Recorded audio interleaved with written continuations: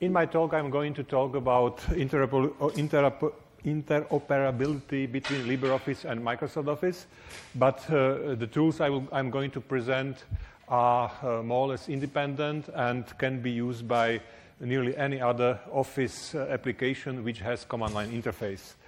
Why do I am at all interested in this thing? I'm member of Slovak non-for-profit organization. There is the name Society for Open Information Technologies. And we try to talk to state institutions and to somehow to tell them that there is something so exotic as open source software, and they perhaps may start to think about using it. And then they quite often tell us, but you know, it is so bad because it corrupts our Microsoft documents. It's obviously just an excuse. There are completely different reasons why do they use Microsoft stuff. So thus I started my activity in this area. I started already some time ago. For the first time I presented this topic at Plugfest in Berlin. That time I did something very primitive. I just overlaid two documents. Differences are in color. The common stuff is in black. So this works for documents which are nearly identical. Otherwise, we get nonsense. Results were, I computed some measure and presented it as a writer document. Then later in Milano, I presented something different. I extended that by different kinds of measures and different views, and tried to somehow evaluate the documents. In both cases, what I did, I've chosen a set of applications and did the tests each with each. So if I selected five applications, then I had 25 tests times a certain number of documents, so the number of tests grew quite rapidly. In Milan, there was a talk by Adam Fine, that time from Cloudon, who talked about round-trip tests, where we check a certain set of application in comparison to one reference application. And I have a feeling that this is more suitable because in certain case we can choose such a reference application. In this case, I've chosen Microsoft Office, and we can then compare a set of other applications with that. Oh, sorry. So what will this talk be about? It will be about automated difference grading of documents, so based on rendering into PDF. Then it will be about visual inspection of such differences.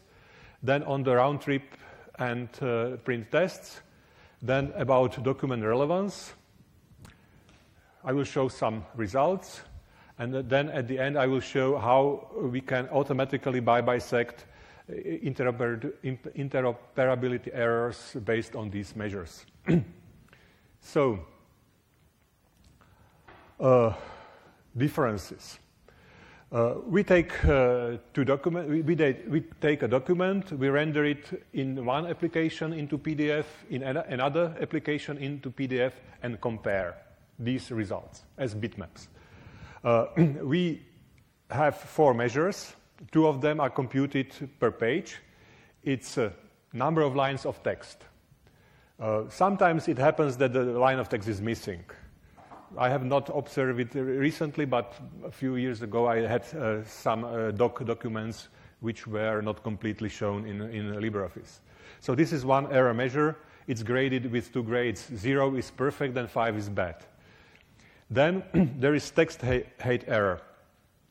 Sometimes interline differences are interline spacing is sometimes different in different programs. And this number in millimeters shows how good or bad that is. There may be also other reasons. For example, there is an object which is placed somewhere where it should not be, and it then changes height of a page. Then what I do, I segment the page into lines, text lines or any kind of lines according to spacing, and then compute two measures according for those line pairs. One is vertical position.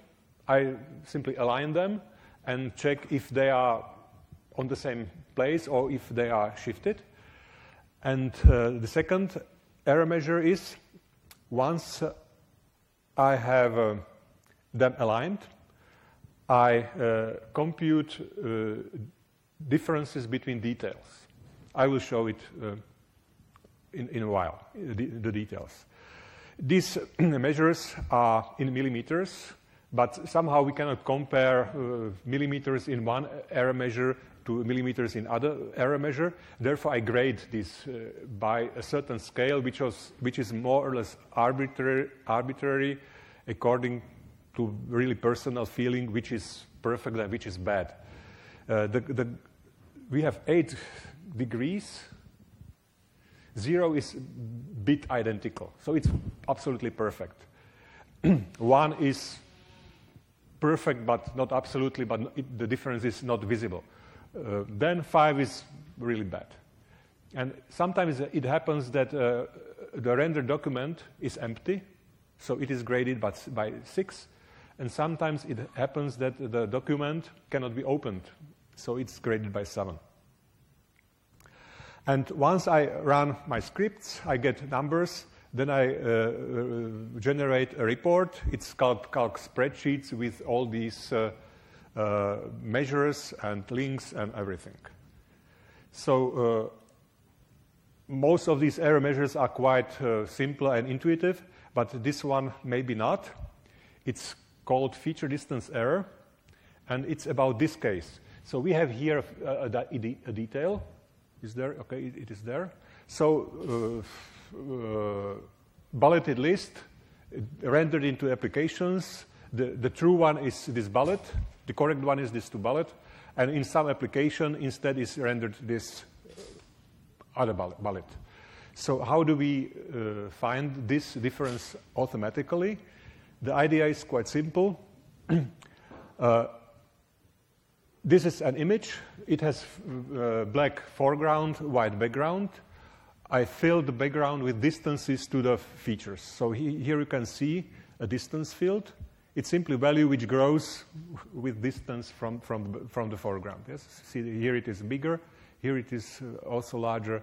Here it is larger.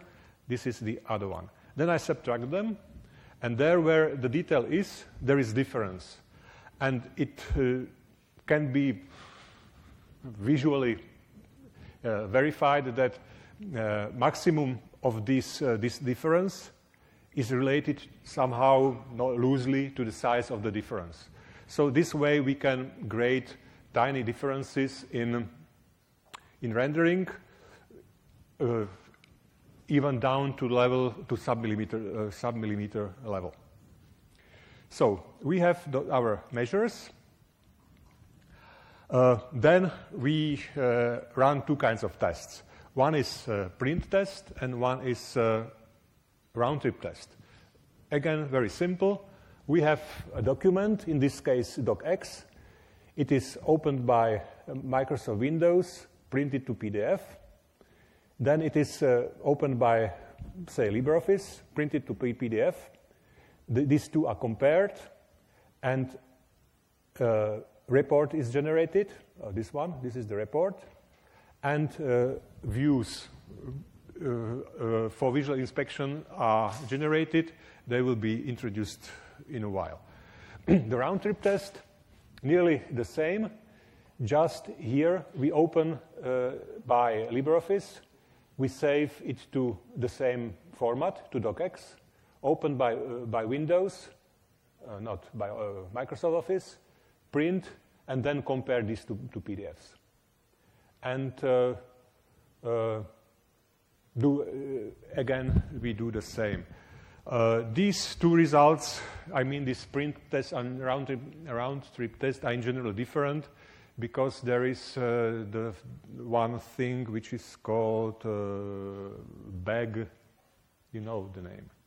Simply, there are some features in those documents which cannot be handled by LibreOffice, but are somehow kept, not changed, they are kept, and therefore these round-trip tests should be better than the rendering, than the print tests, and really it is so. Grab back is the feature. Do I remember it correctly? Okay. So we had 4 numeric errors. We have 4 views. They are not really equivalent, but somehow they are related. I generate side-by-side view, very simple, trivial, intuitive one. Then I just overlay them, as before, these cyan red colors. Then, after segmentation into lines, I align vertically and overlay aligned lines. And then I align these lines vertically and show the differences in details. So let's see what's here. I will use my glasses in order to see what's on my screen. Yes, it's completely different now. So an example. I have a set of documents. This one was tested by LibreOffice 4.3, and these numbers were computed. Height error was nearly 5 millimeters, so there were some differences between lines. Feature distance, it means the details was 11 millimeters, so quite a lot.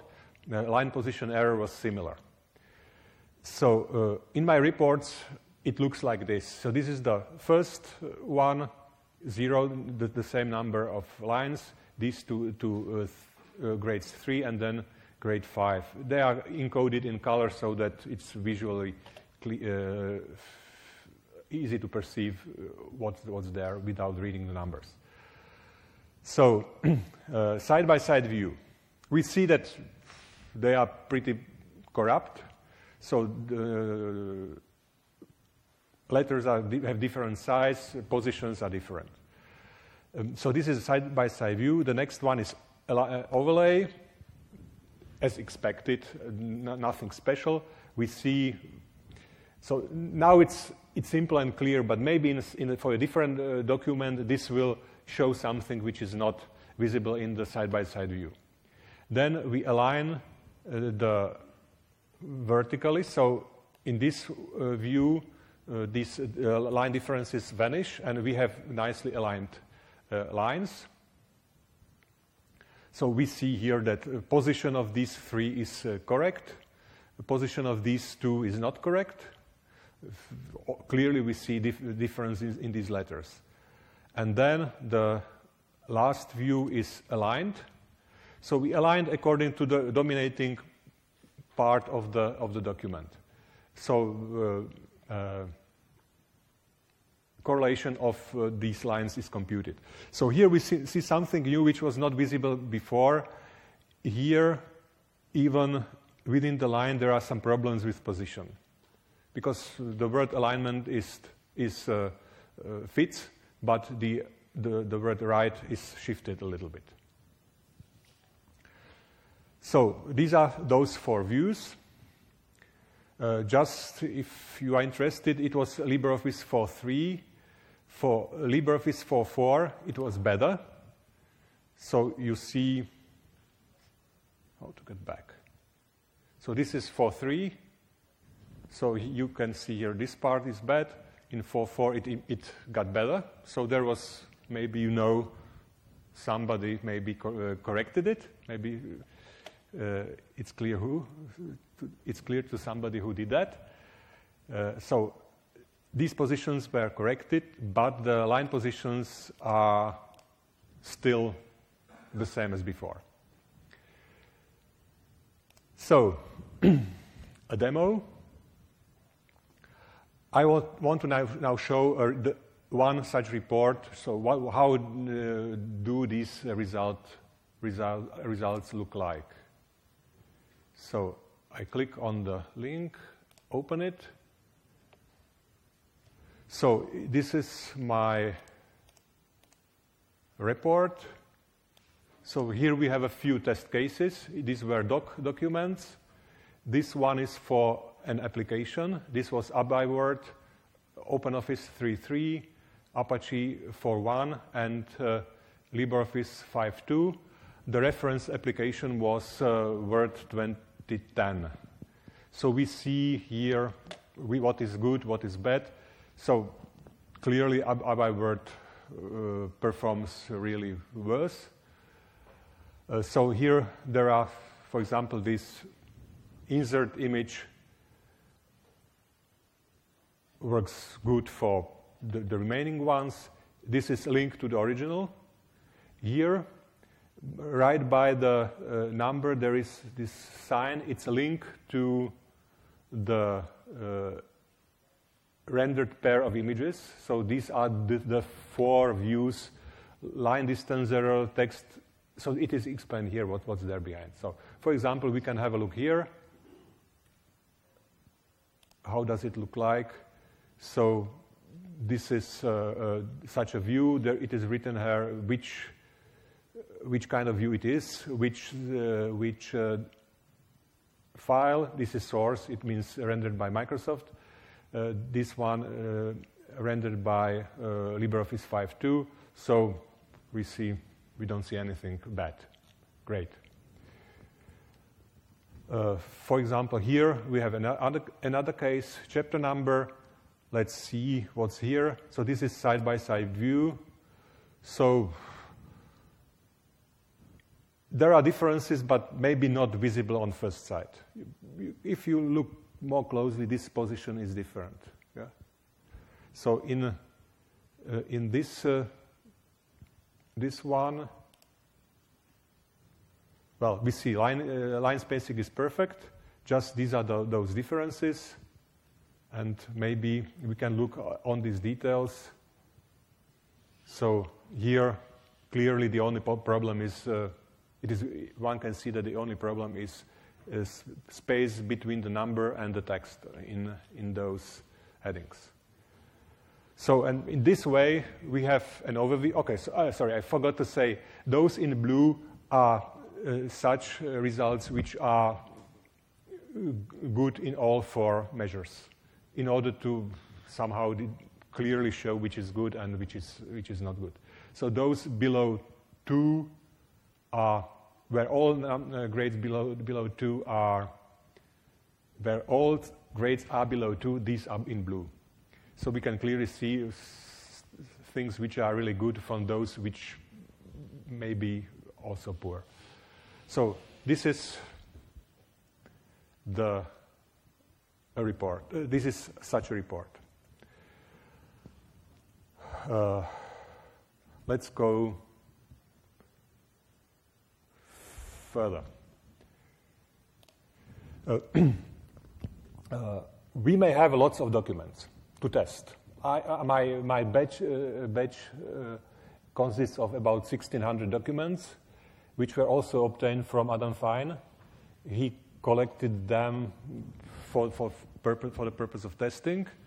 And now we have lots of documents, and we see that really many of them are quite poorly graded, and so it's just a big mess.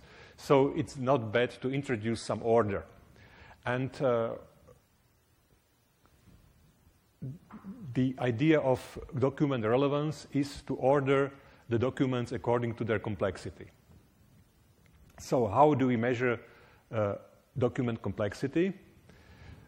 Simply, we extract tags which are in those documents. Then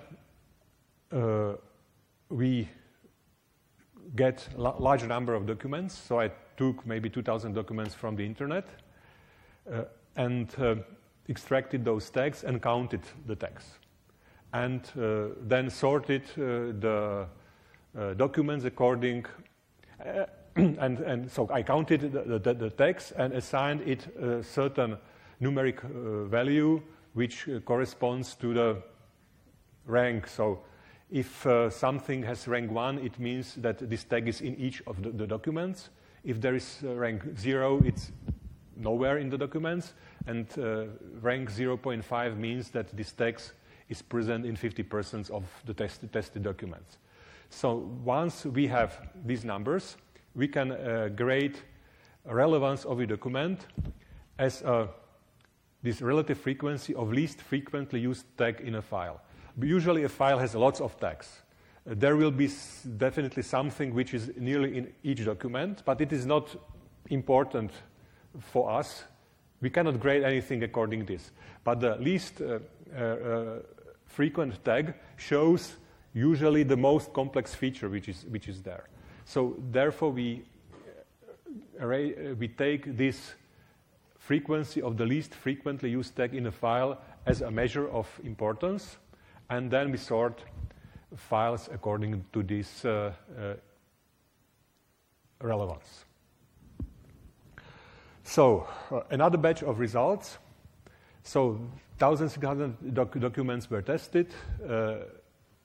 The test was between Microsoft Office 2010 and different LibreOffice versions. I took versions from the bisection repositories. I took all those, I think, 6 or 7 repositories.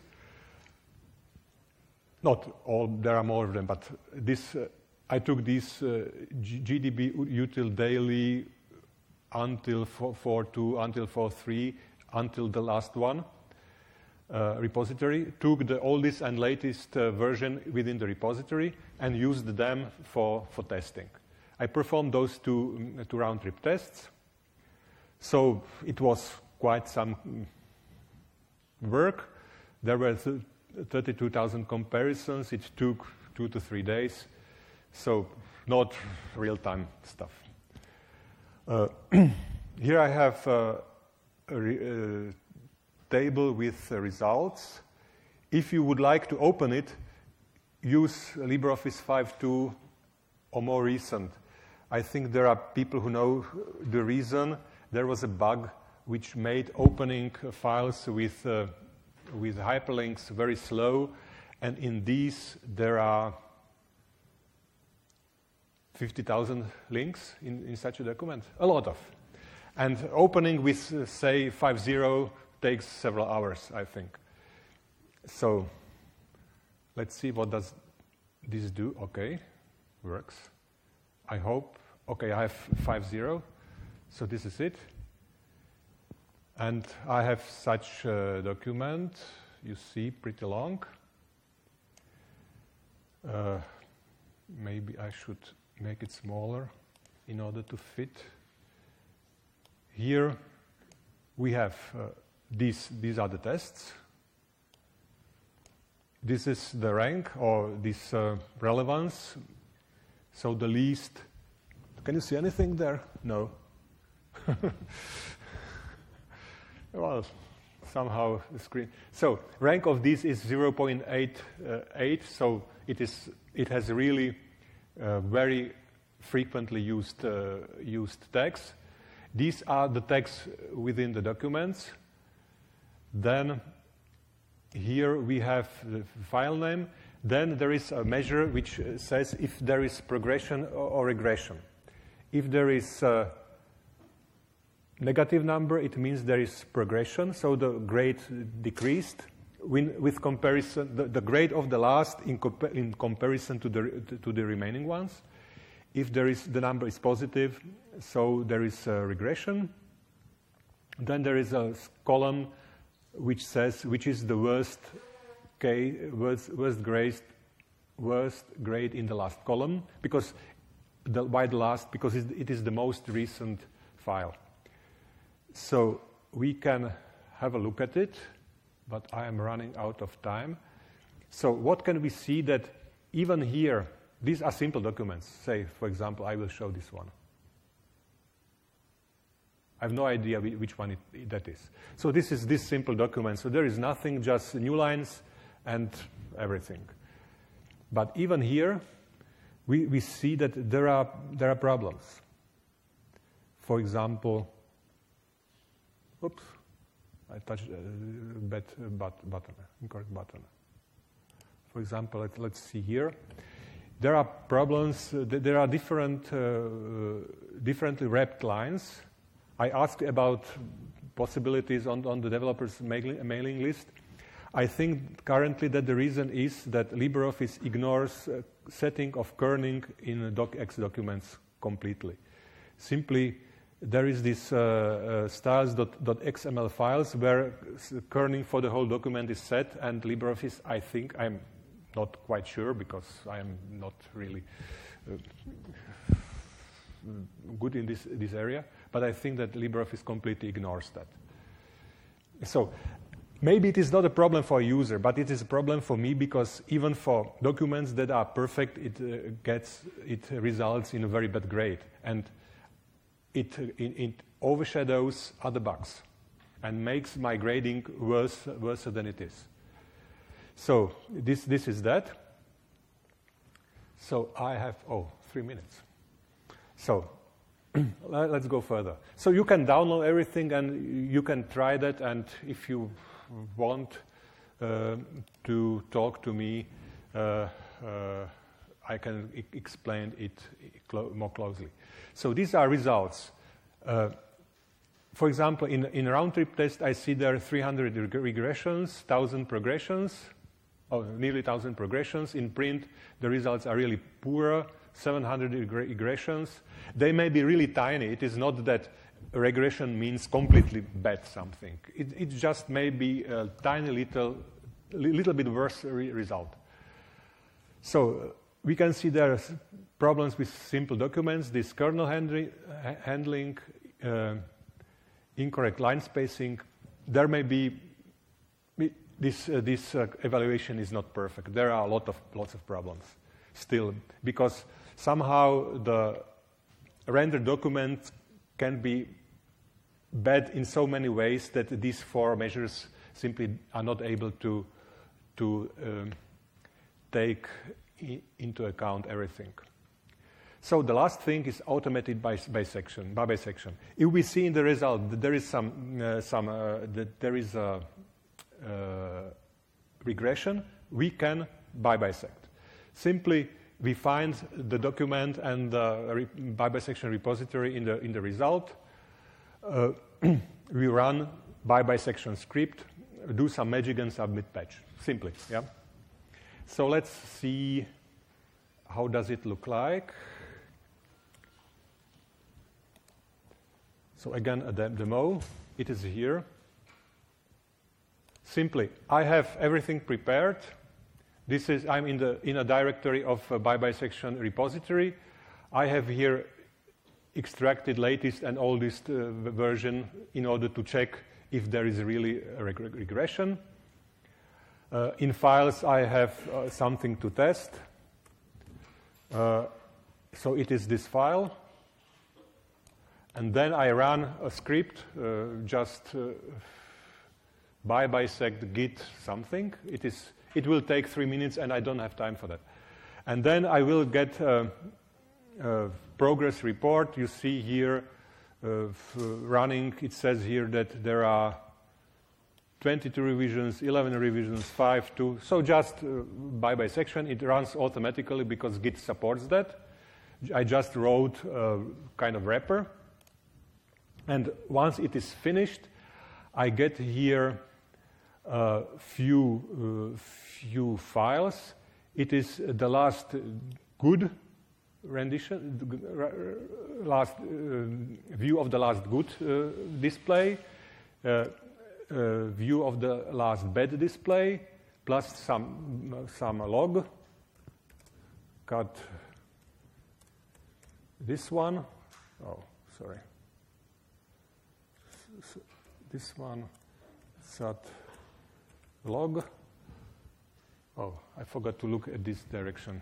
So there is log. You are probably more familiar with these logs. So you just get the revision where the bug is. So Miloš was probably not author of the bug, but he's author of the repository, I think. So don't blame him. Don't blame him now. Good. So to summarize, we can test any Office application with command line. We can test any format. So, it was supposed to be here PPT and PPTX, not doc and docx. Maybe these 1,600 documents should be somehow classified, and we should perhaps, well, maybe if you are interested, I would be glad if you can use it somehow to improve LibreOffice. So thank you. That was it. Oh.